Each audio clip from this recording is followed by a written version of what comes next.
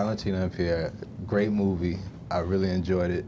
How was your first experience with a Spike Lee joint? Spike Lee joint, I like that. It was amazing, it was amazing. It was amazing already when we've been cast for the movie, just, you know, being honored to work with. Just talking to each other saying, hey, did you get the job? We went out. Say it again.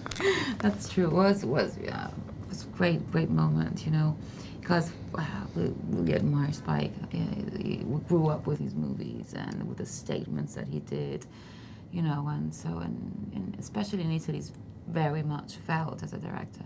Okay. So already working with him and working in our own country with him and bringing back to life, you know, the history of Italy that has been abandoned was great. I want to speak about history because, you know, history is told differently in different places, and for America, this is kind of a foreign story because we hardly, you know, ever see black soldiers fighting in war movies. For Italy, would this, in Italy, would this story be received as historically correct, or would people be like, wow, I didn't know it was like that either? Yeah. Well, it's pretty accurate for what, and James McBride and Spike Lee did the best that they could to be accurate. I mean, they've been studying the thing very well, and they've also asked us to be more accurate on how to speak or to keep on searching. So I think that it's kind of perceived as a movie that it just talks about an aspect, an episode of the war which has not been told in any other movie since now. There's only a few books or a couple of documentaries talking about that, and I'm really happy that they decided to do that. To come to Italy to tell about the story. Now, this was a great ensemble cast, and to have people that speak in German on the set and Italian on the set, and this to be authentic people, not just somebody's playing a German character that's playing Italian. How was working with all of these cultures on a set of a movie? Have you ever had an experience like that before, where it was a mesh of different, you know? Well, I have personally, but knowing that it would end up like being dubbed in the same language. Exactly. And while I guess here it was a way to recreate exactly what was the way to communicate between these people and what was really happening, just like in the neorealism, Rossellini, and what was the real experience they had, talking to people they didn't understand. So if they wanted to relate to each other by something else, which is one of the miracles, I guess. Yeah. Okay. Now, this movie is dealing a lot with war, and you know, of course, right now America's at war, and some of the rest of the world is also at war. What is the general feeling in Italy in regards to the current wars that's going on here?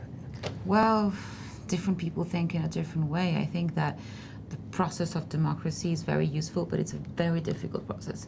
And doing a war, it's not the way, you know, to go towards democracy, because it's really going against the political process. And that the political process is the only way you can, you know, get to democracy, and it's not doing the war. And I think a lot of people in Italy feel that way, but not enough, unfortunately. Well, I think that, I mean, all the wars have always been done because of economy. Even that one, even this World War II, even the first. I mean, it's all about money. And I think that most of the people are aware of this. We all are. And so the perception we might have is the same that you might have. It's somewhere far from here, as it was, as you were saying before. And it's an issue we all should think about. I hope this movie is going to help us thinking about it more and more. You, come here. Gather the rest of whoever will come, and we'll take them down the mountain. We do not come with you. Why not? Nazis in all villages. Yeah. Boom, boom. You just sit tight, and it'll be jingle bells real soon. The U.S. Army is sitting right here in front of you. We need army inside house now. 3 years we've been waiting. First the British, then the Americans. Italy is tired to wait.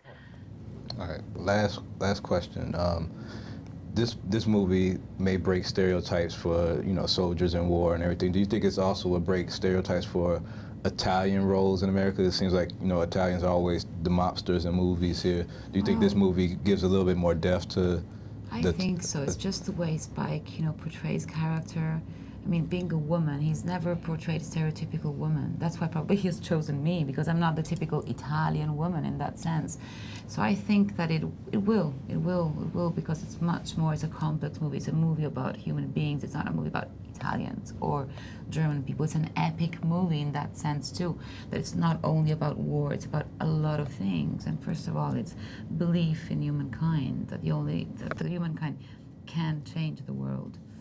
All right, thank you. On December 19th, 1983, Hector Negrón killed a man. In his New York home, they found a priceless Italian artifact. What's it doing buried in the bottom of your closet? It was a clue to a mystery that began in World War II. From Spike Lee, the director of Inside Man. I know. I'm the only one left who knows. Miracle at St. Anna. Rated R. The mystery arrives in theaters September 26th.